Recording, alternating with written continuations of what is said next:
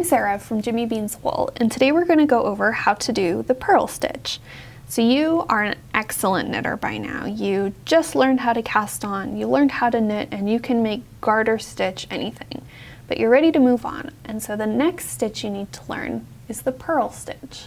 So I'm going to show you that today. Today I'm working with Cascade Superwash Merino and Jimmy Bean's Wool Smart Sticks, which are super convenient. They're marked every inch. So it's a little ruler that you have with you at all times. And the inch markings go all the way around the cord as well.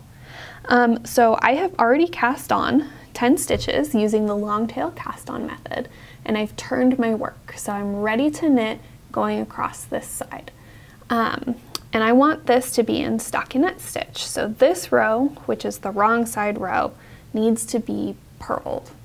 All right, how do I do that?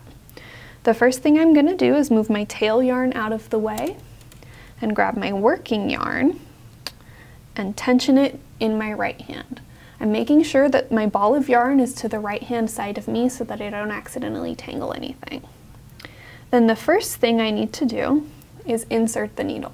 So for a purl stitch, you're going to insert the needle from right to left. And you want to make sure the working yarn is in front of your needles.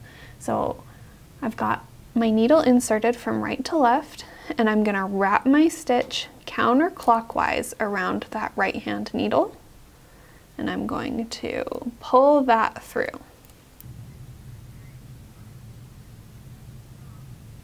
So I'm going to insert the tip of my needle from right to left, just like this, on the front, on top of this needle, to make a little X.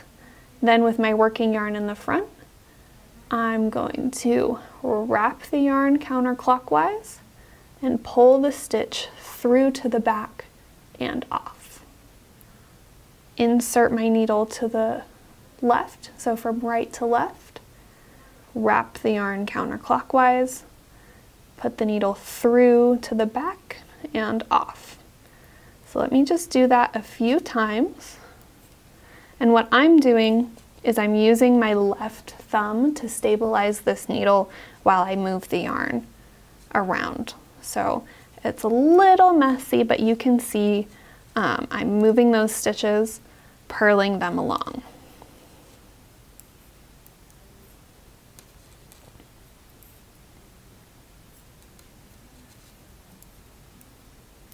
When I come to the end, I'm just going to continue. Insert my needle from left to right. Nope. Insert my needle from right to left. Wrap counterclockwise and off. So you can see I've now got a little row of purl stitches, which you can tell because it creates these little bumps at the bottom of the stitch. And that's how you purl.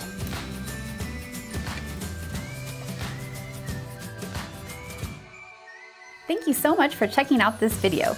If you liked it, please give us a thumbs up and consider subscribing because we have a lot more yarn reviews, tutorials, and other fiber fun like that.